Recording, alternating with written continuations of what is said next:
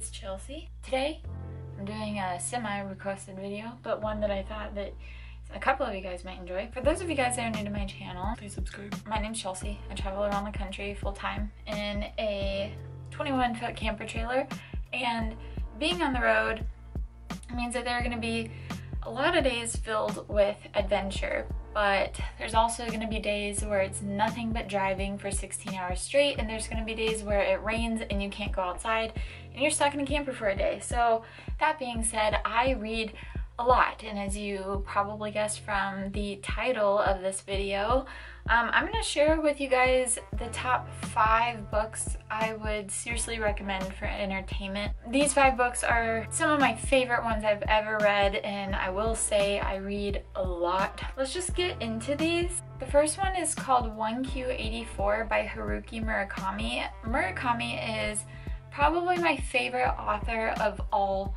time. He's a Japanese author. All his books are written in Japanese and are translated into English. However, the translations are spot on.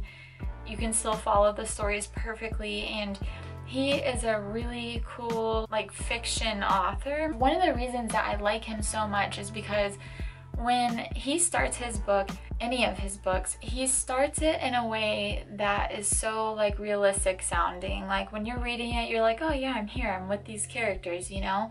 He really gradually eases into these worlds that these bizarre things happen, but by the time that you get to those points where these bizarre things are happening, you're right there with it. You're like, oh yeah, this is perfectly reasonable. Why wouldn't fish fall from the sky? You know what I mean?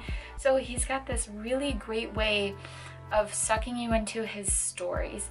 And this story in particular, this is probably his most well-known novel that he's written. This one takes place in Tokyo, and there are 2 main characters here. One of them is a girl. She's a very plain-looking girl, but her job is to kill people. She's essentially like a hitman. She has this method of killing that is essentially untraceable. They mostly think that these are natural deaths occurring. Her story kind of parallels this other guy's story. His name is Tango, and he is a novelist. He's a math teacher who writes books on the sides, and it's really cool because it explores these parallel universes where this book that this novelist is writing is somehow making a truth for the girl who's a hitman, and it's the way that these stories intermingle and tangle with each other and entwine is really, really cool, and you're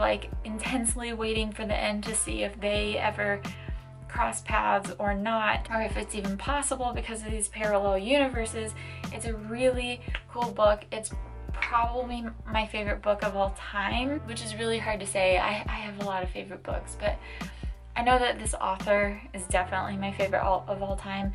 So 1Q84 by Haruki Murakami, if you ever get the chance to pick this thing up, do it. Listen to the audiobook while you drive. You will be missing out on life if you don't read this book. The second book that I have to recommend is called The Plague by Albert Camus, who is also another one of my favorite writers. This particular book is about a sickness that breaks out in this town. It's essentially the bubonic plague. The town ends up getting quarantined and kind of explores these different characters, takes on the bubonic plague and how it's affecting them. But really the reason that I like this book so much is probably because of the author himself. You can look at this book and analyze human suffering, because in the beginning, when this plague is happening, people are really consumed with the fact that this is affecting them personally, and their personal suffering is hard. And then as time goes on with this plague and the quarantine, it becomes kind of a collective suffering of the entire community. And then also explores the concept of optimism in this book, because Camus was an atheist and he thought that death is kind of this end-all be-all thing that's going to happen whether or not you fight it or not. So even though he believes that nothing happens to you after death, that you can still find meaning in life, that's optimism. So with this plague, even though it seems like daunting and that there is really going to be no cure for this and that everyone's going to die here, they are still choosing to fight against this plague and in a sense like rebel against it. I don't know, it's just really cool. And even if you're not into like the deeper theories of it or like the deeper analysis of it or whatever, you can still read it and it's still a really cool story. Whether or not you're religious, this is just an author's story and it's not a reflection of your personal beliefs or my personal beliefs.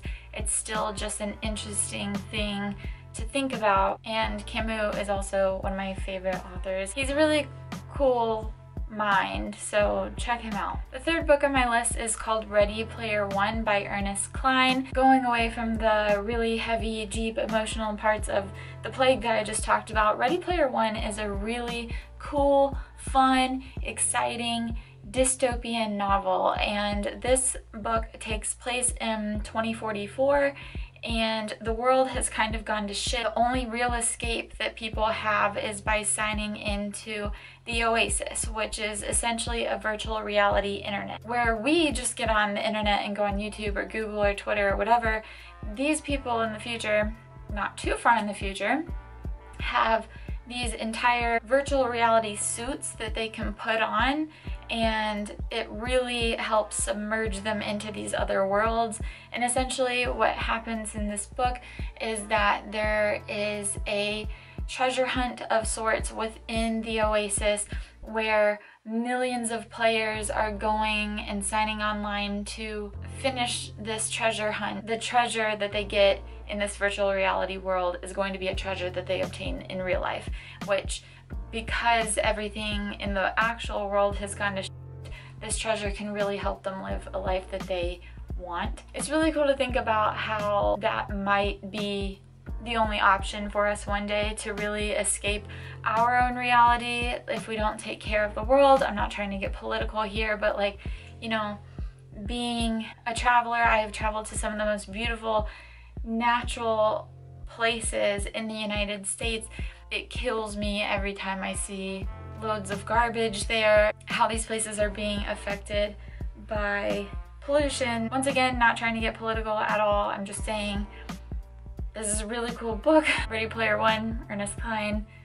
Check that one out. It's a really great audiobook as well. And they're actually turning it into a movie this year, so I definitely recommend reading books before you watch movies. Number 4 is called Pillars of the Earth by Ken Follett. And this book takes place in the 12th century and it follows these characters in the 12th century, and it's about building a cathedral in a town called Kingsbridge, which sounds really boring, I know, but it's the characters in this book that makes it so interesting, because it really is an accurate portrayal of what living in the 12th century was like. You really come to fall in love with a lot of these characters, and you lose a bunch of them and you gain a few. And I wouldn't say that there is like a total main character of this book. All the characters that you meet definitely are there for a reason, and their stories overlap at points, and it's just really cool to see how everyone is functioning